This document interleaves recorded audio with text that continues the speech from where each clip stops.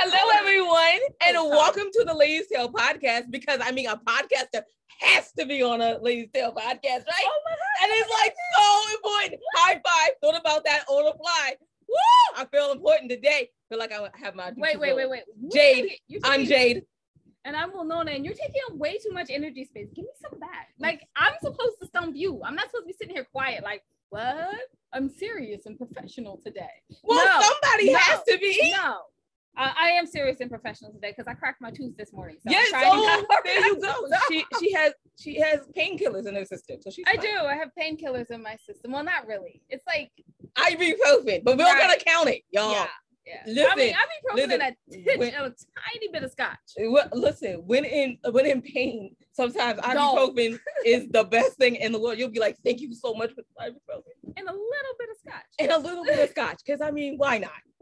Excuses for a little bit tumbler, a little bit of scotch, whatever. We're talking too long. We won't literary life, guys, with high poetry. Thank you. And I thought the voice was bad, but life lessons, and I thought being grown up was easy. If only I could me a memoir. One day we're gonna get this right. No, we're not. If only I could. Only I were me. I did. I already said Widow's that. Web, Widow's Debt, and Foreign Coffee. Yeah, all of those give them audiobooks. If you like them, you check that out. Or you can check out my favorite book. And I thought I did my journey alone on www and everything you ladies are doing on www.andithoughladies.com. You're welcome, because I just pulled that back. But y'all don't hear to hear about us. You saved it from the edge. You're here to hear about our wonderful guests. Would you like to introduce yourself? Oh my God. Yes. Ladies, I don't know how to follow that. So I'm going to tell you about myself. I'm Molly O'Keefe. I'm a writer. I also write under the name Molly Fader. I have a podcast, and I once too chipped my tooth. What did you chip your tooth on? I don't know. I woke up this morning. I guess I chipped it on my face. On your face, though, Winona. Bad. On your whole That's a bad chip. I'm sorry. I should have said something practical. Like maybe I was grinding my teeth that night. And maybe it broke. No. There we go. You just woke up with a chipped tooth. Yes. She was like, "What is this?" And I was like, "Your tooth chipped." Okay, I'm sorry. We're not talking about us. We introduced our guest. You wrote stuff. What did you? No, hold on. I have a real question. Wow. You said I'm saving it from the edge. Saving me from the edge. Absolutely. Save it from the edge. With this one. I'm sorry. You're saving it from the edge with this one? Yes. Like you just make up a song? You write prolifically. So first and foremost, how can I become like you and write this many books? Well, like I started pretty young. You're pretty young. So my guess is that by the time you get to be my age, you'll be pretty prolific too. You guys are working hard. The two of you are hustling like I have not seen two of them. You've got like clothing lines and board games and web series and podcasts, and you're both writers. So, I'm not doing any of that. I'm just writing books. You have a podcast. And the podcast is new. The podcast is new, right? So I'm a writer. I write romance novels under the name Molly O'Keefe. I write really sexy romance novels under the name M. O'Keefe. So secretive. And then I write book club fiction under the name Molly Fader.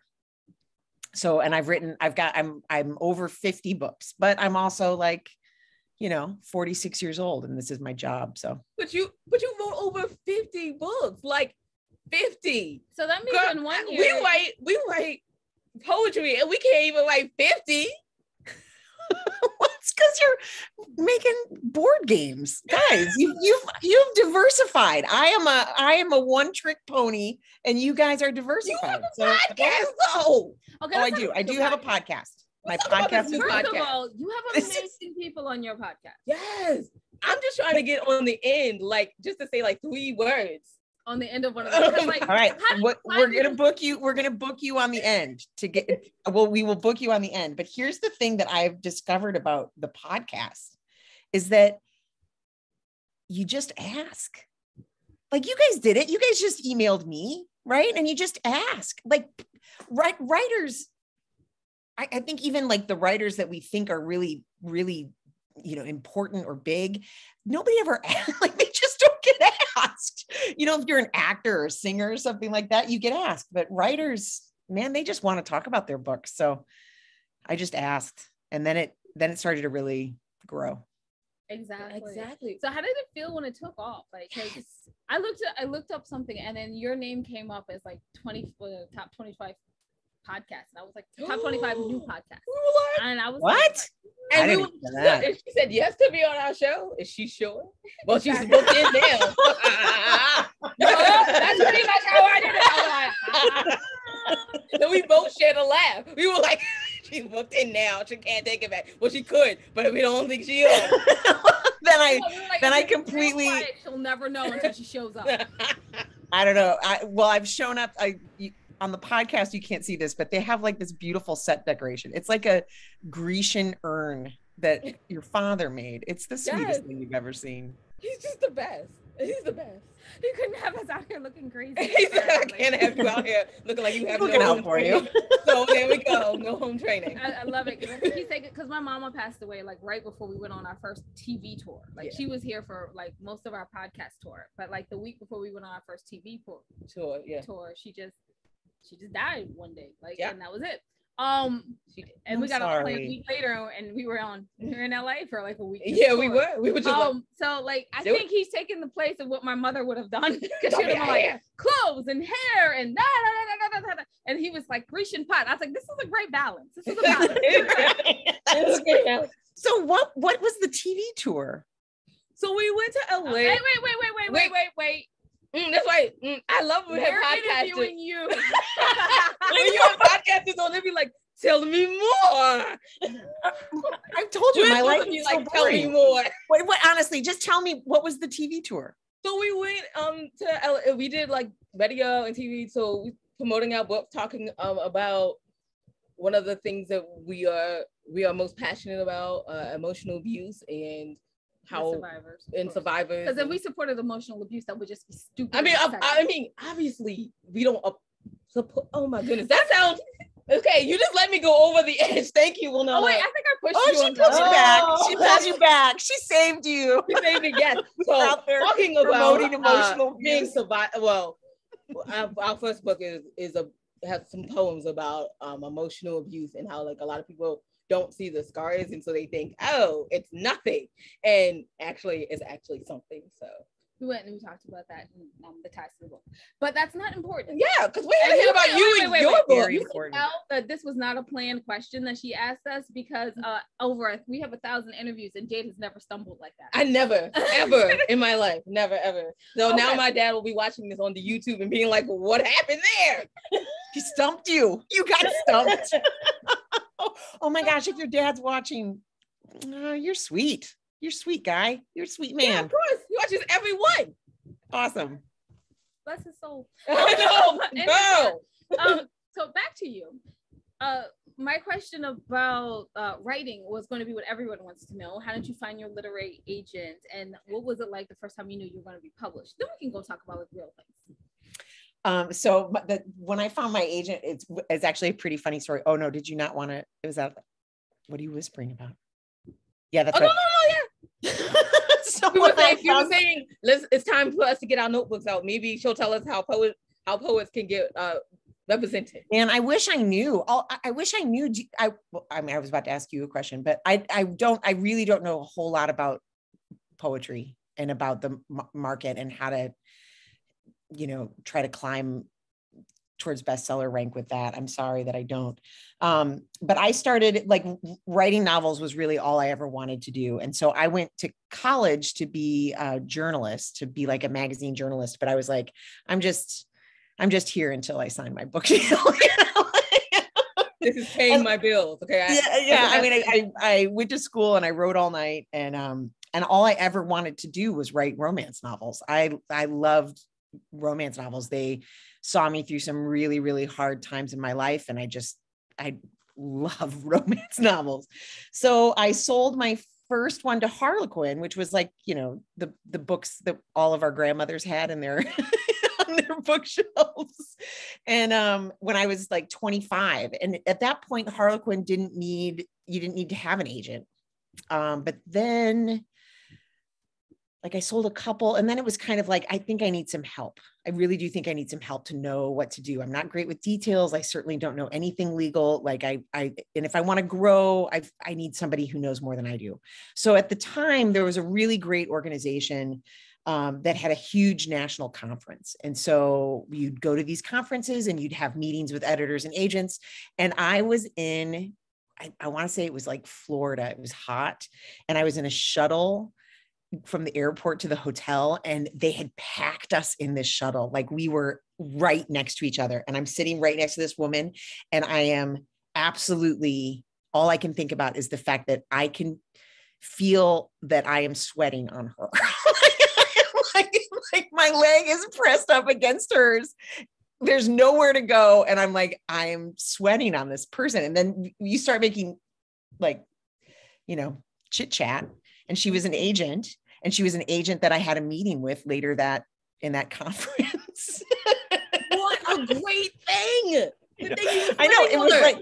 It was like I couldn't, it was already so awkward that it couldn't, like it could only go up. And she's been my agent ever since. She's been absolutely amazing. I love it. That it's the first time the sweat is useful for anything but cooling your organs on the inside.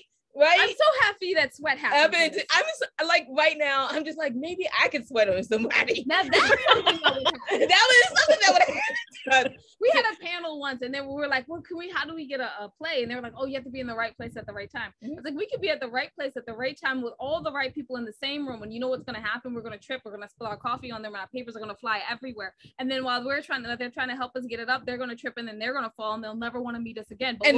But we'll get a TV show out of it because they love the idea. They love the idea.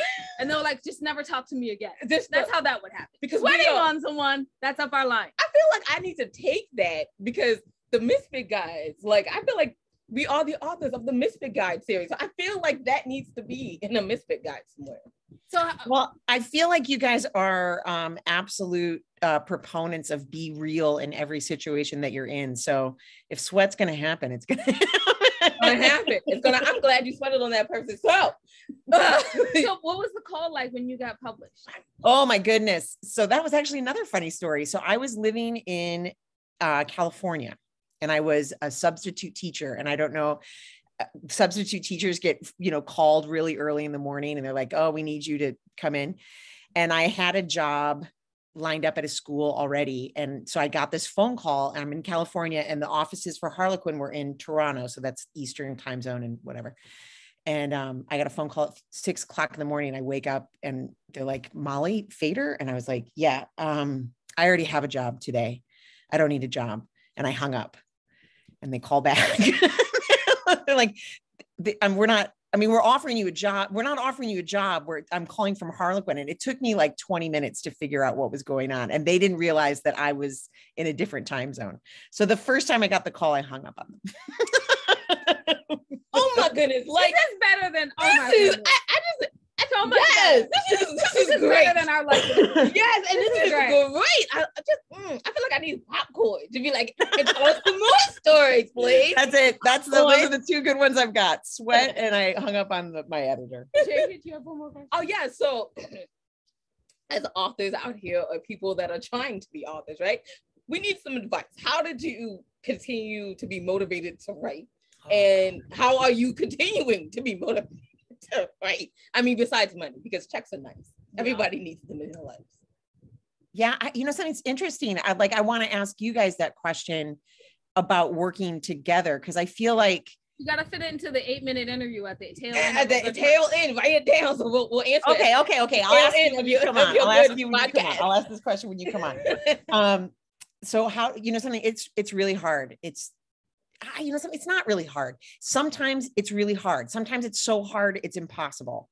And then sometimes it's so easy, I can't believe that I have this gig, but I try to be consistent.